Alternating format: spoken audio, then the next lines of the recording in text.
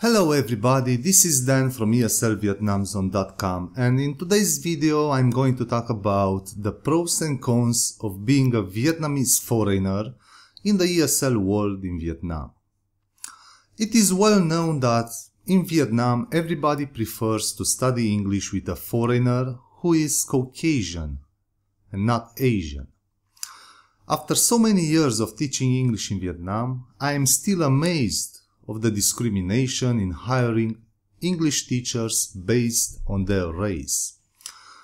I already wrote an article on this matter called Discrimination in Hiring ESL Teachers in Vietnam, and today, based on a request from one of my YouTube viewers, I want to talk about the pros and cons of being Vietnamese foreigner in the ESL world in Vietnam. Here is his request. I watched a couple of your videos and saw that it is slightly more difficult for a person, if they do not look like white foreigner, to get an ESL position. I've also been reading around how it might be even more difficult for a Vietnamese foreigner to get hired. Can you make a video talking about the pros and cons of being a Vietnamese foreigner and wanting to go back to Vietnam to teach English through your own experience?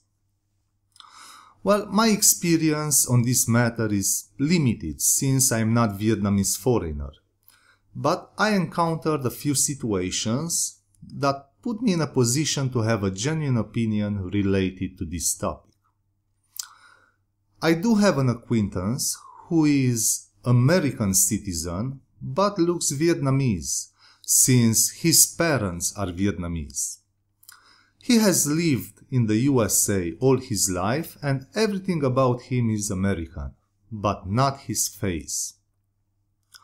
I asked the schools I work for if they would hire an American, and they all said yes.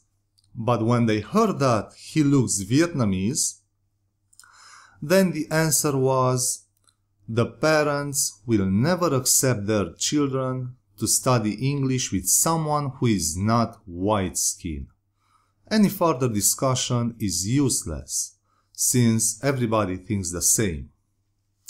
However, everything changed when he had a job interview with a foreigner. This interviewer didn't care about the race. He clearly stated that as long as you have the right skills, you will be hired. So, finally, my friend got a teaching job at a very good school with a very good salary.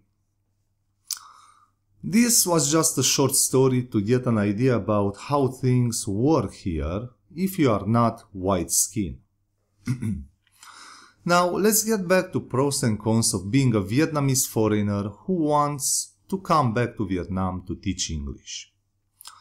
I'll start with the cons, since I personally see just one, and that is the fact that a Vietnamese foreigner doesn't look foreigner. He looks Vietnamese, and English language is not Vietnamese, it's foreigner.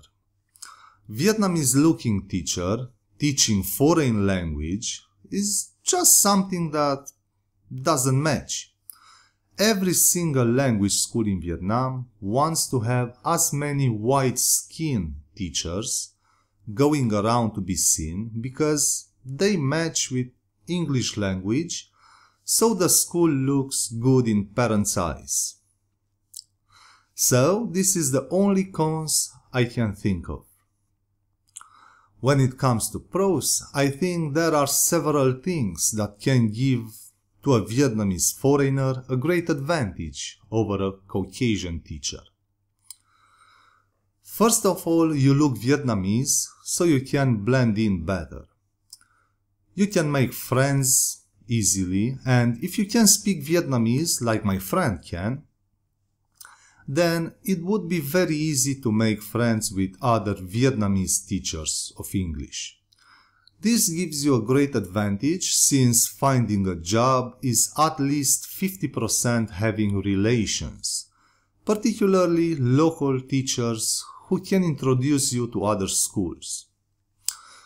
Another big advantage is understanding Vietnamese culture. You have lived all your life in a Vietnamese family. People have been speaking Vietnamese around you, and for sure you have Vietnamese relatives. This is a great advantage since you don't start anything from zero.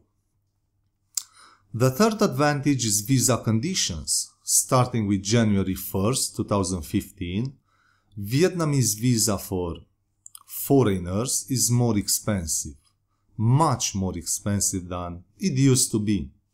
However, Vietnamese foreigners have an advantage here, since the visa conditions and its cost are more relaxed.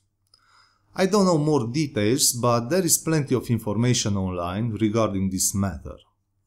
Also, a working visa can be easily obtained, which allows you to find a real job. All the advantages I mentioned here are advantages only if you speak Vietnamese.